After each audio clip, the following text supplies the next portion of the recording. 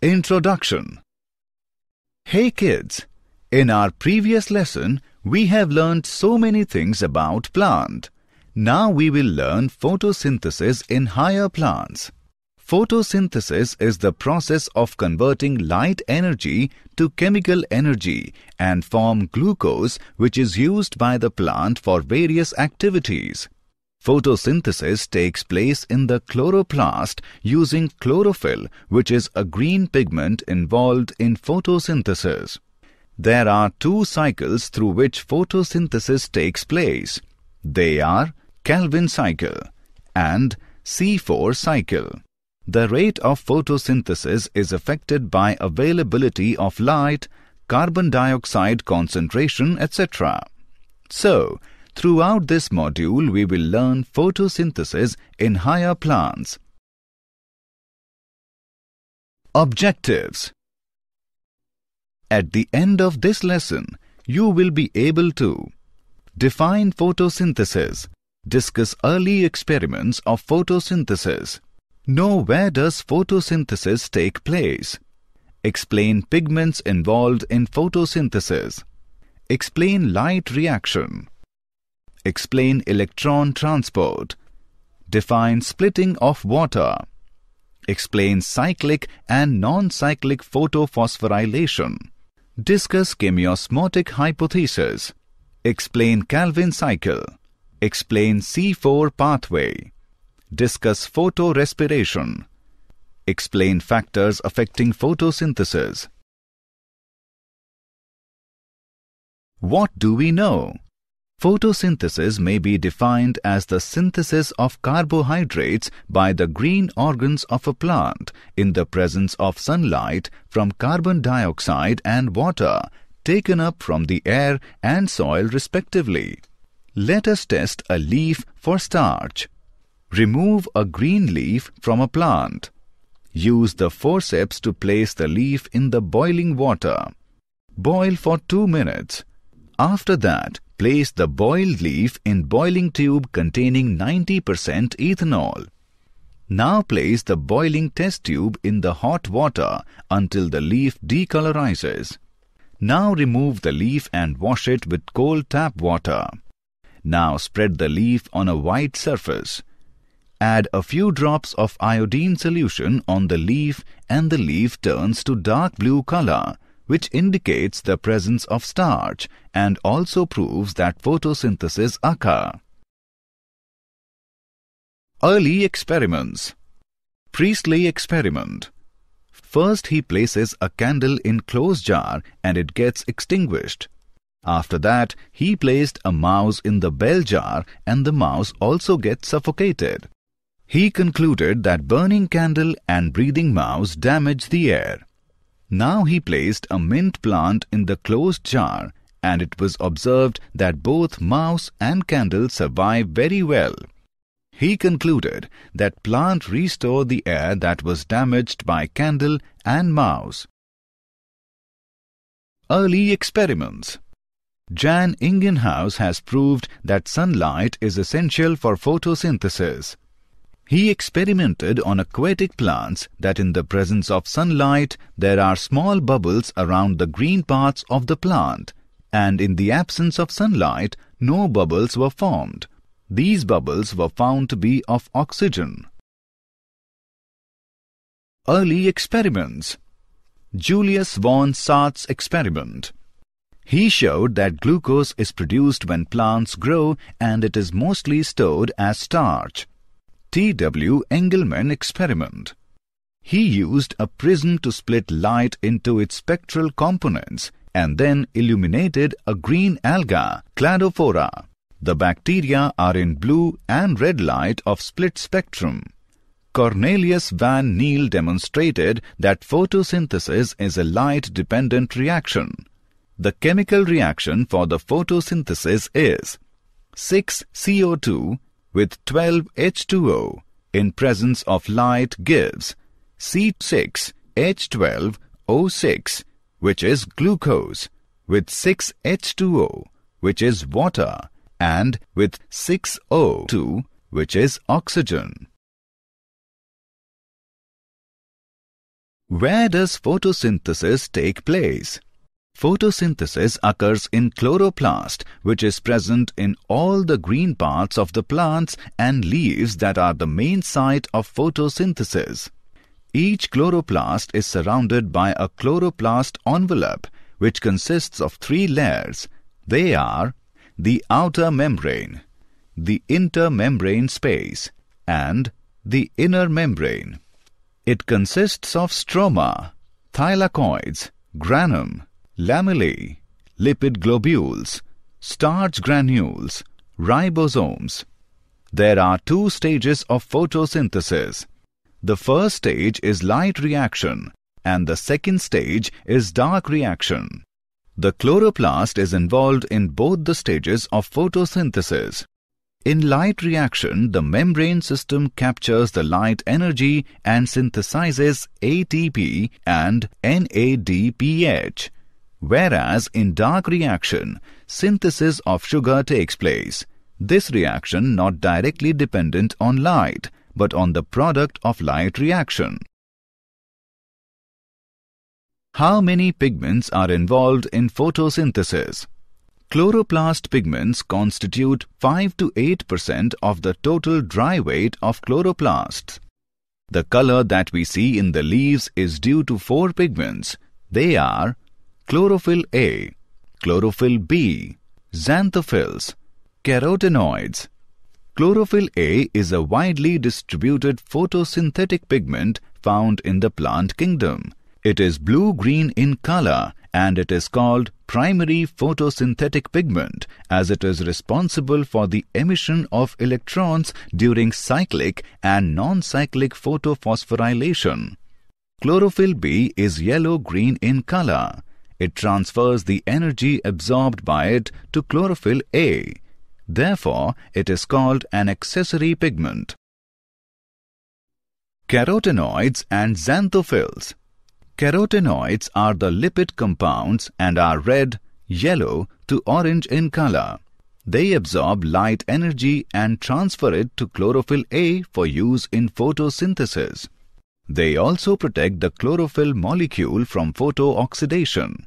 Xanthophylls are yellow in color. They are involved in photosynthesis with chlorophyll. What is light reaction? In light reaction, solar energy is trapped by chlorophyll and in a series of reactions, ATP and NADPH is produced and in the process, water splits and release oxygen as a byproduct. The light-absorbing pigments are located in the thylakoids membranes. Chlorophyll P680 and P700 are present in these membranes. P680 and P700 molecules form the reaction centers or photocenters. The reaction center pigment molecule is associated with several hundred light-gathering pigments. The accessory pigments and other chlorophyll molecules harvest solar energy and pass it on the reaction centers. These are called light harvesting or antenna molecules. The cluster of pigment molecules which transfer their energy to P680 absorb at or below the wavelength of 680 nm. Together with P680, they form a photosystem 2 or PS2. Likewise, P700 forms photosystem 1 or PS1 along with pigment molecules which absorb light at or below 700 nm. The electron transport. Both photosystems are involved here and the electron extruded by P680 or PS2 does not return to it but is passed on to NADP+ with the help of PS1. P680 after gaining photon energy extrudes an electron which is picked up by pheophytin, a non-Mg chlorophyll A from which electron passes on to another electron acceptor Q and then to plastoquinone. The electron is picked up by cytochrome F complex and synthesizes ATP and then passes to plastocyanin. plastocyanin hands over the electron to P700 or PS1. Reaction center of PS1 extrude the electron which passes through FES, FD and then to NADP+, which converts to NADPH2. This scheme is also called the Z scheme due to the characteristic shape. Splitting of water. It is breaking up of H2O into hydrogen and oxygen in the illuminated chloroplast. A small complex of protein is attached to photosystem 2. It is called oxygen evolving complex. OEC center oxidizes H2O into oxygen, H+, and electrons. Cl-, Ca2+, and Mn2+ are required during this process. Cyclic and non-cyclic photophosphorylation. Cyclic photophosphorylation. When the photons activate photosystem 1, a pair of electrons is raised to a high energy level. They are captured by the primary acceptor, which passes through electron transport system and finally back to chlorophyll, P700 or PS1. The proton gradient triggers ATP synthesis. As this process is cyclic, so it is called a cyclic photophosphorylation. Non-cyclic photophosphorylation. It occurs in green plants and involves both PS1 and PS2 photosystems.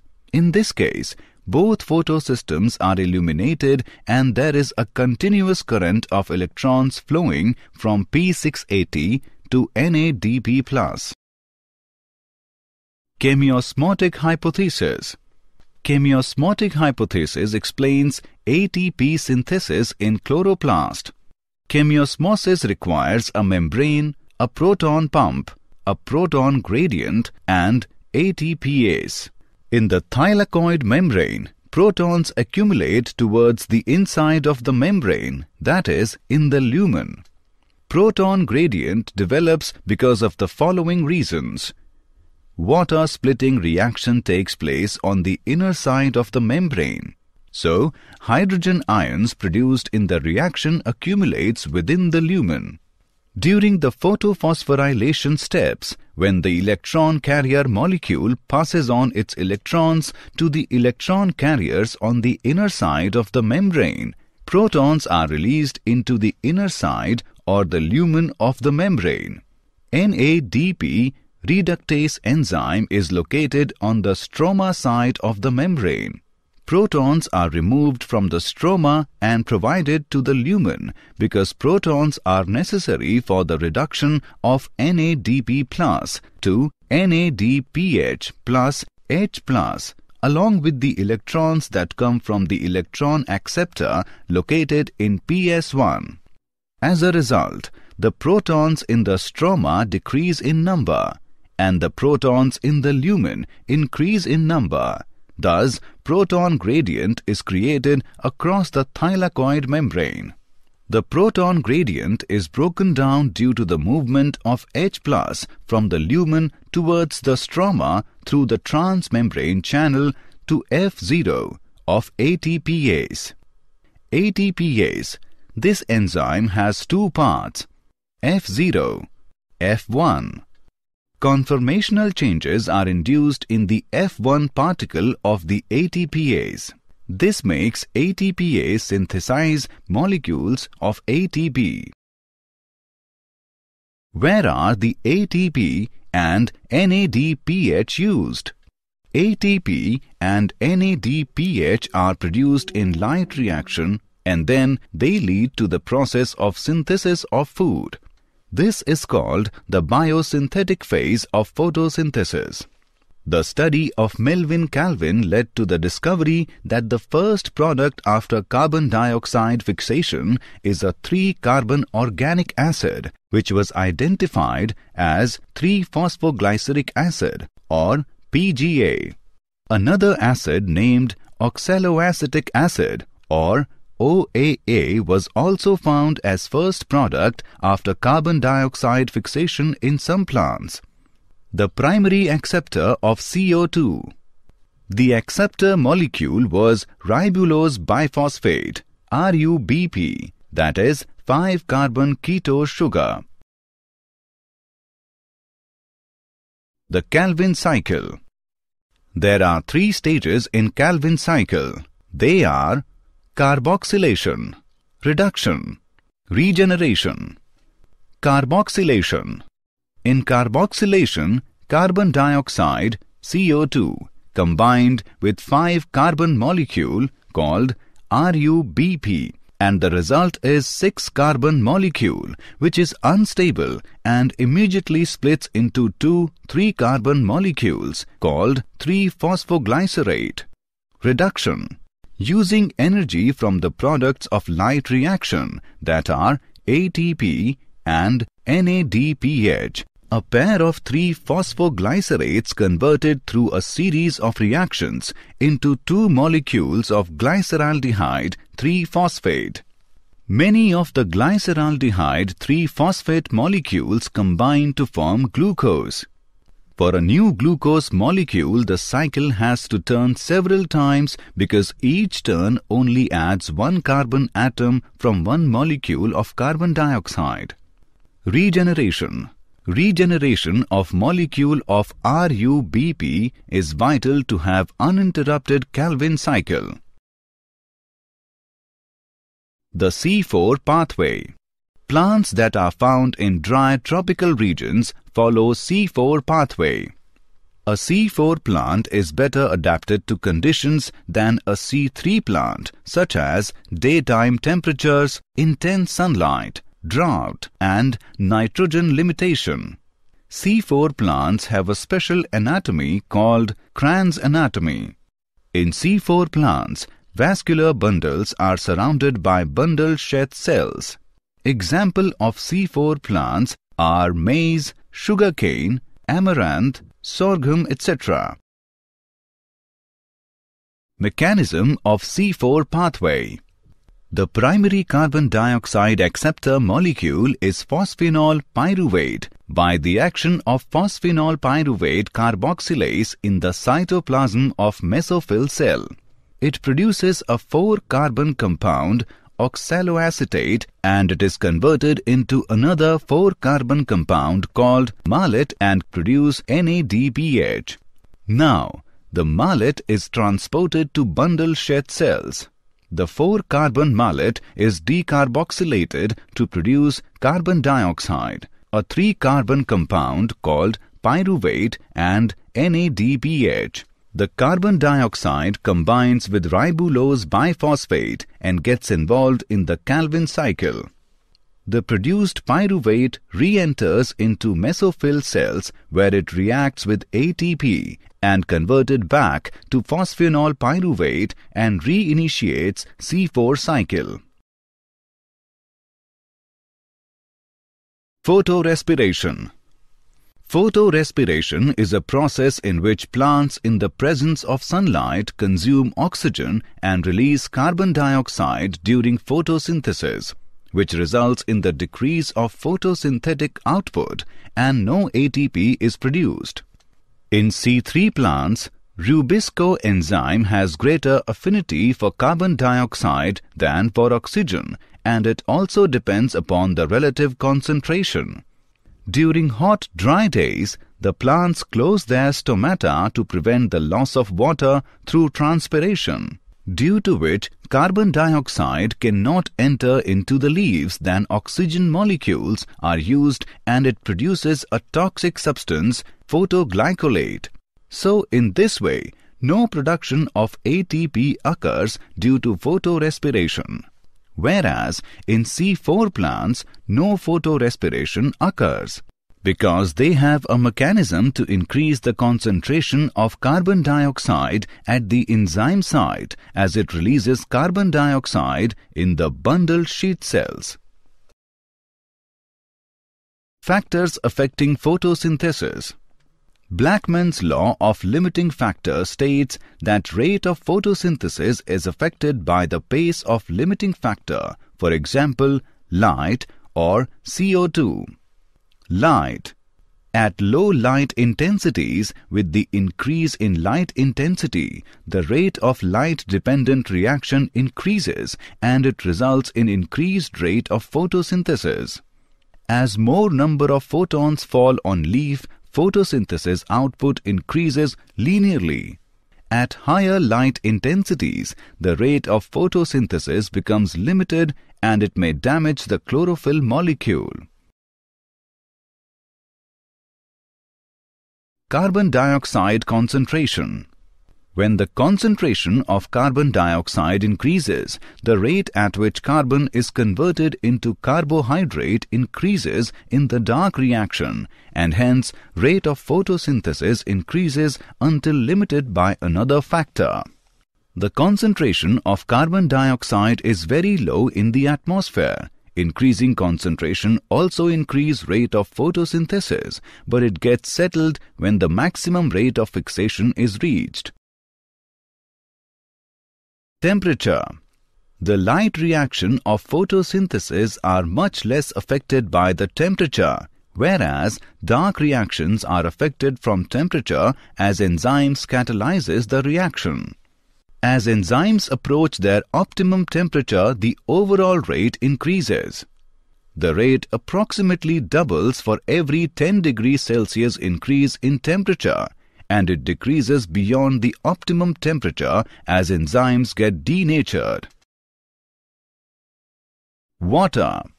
Water is reactant in photosynthesis. A plant utilizes less than 1% water for its total absorption and the rest is transpired. A decrease in water causes close of stomata, and due to which availability of carbon dioxide decreases. Did you know? Fungicides increase photosynthesis, yield potential. The research trials indicate that fungicides containing F500 helped water-stressed plants buffer against environmental stresses. Photosynthesis is the driving engine for energy production in plants, said Jennifer Holland, PhD. Summary. Let us summarize what we have learned. Photosynthesis may be defined as the synthesis of carbohydrates by the green organs of a plant in the presence of sunlight from carbon dioxide and water taken up from the air and soil respectively. Photosynthesis occurs in chloroplast, which is present in all the green parts of the plants. The color that we see in the leaves is due to chlorophyll A, chlorophyll B, xanthophylls and carotenoids. In the light reaction, solar energy is trapped by chlorophyll and in a series of reactions, ATP and NADPH is produced, and in the process, water splits and release oxygen as a byproduct. The electron extruded by P680 or PS2 and is passed on to NADP+ with the help of PS1. It is called non-cyclic photophosphorylation. 3 stages of Calvin cycle are carboxylation, reduction, and regeneration. C4 plants have special anatomy called Kranz anatomy, and the primary carbon dioxide acceptor molecule is phosphenol pyruvate. Photorespiration is a process in which plants in the presence of sunlight consume oxygen and release carbon dioxide during photosynthesis, which results in the decrease in the photosynthetic output and no ATP is produced. Factors affecting photosynthesis are light, carbon dioxide concentration, temperature, and water.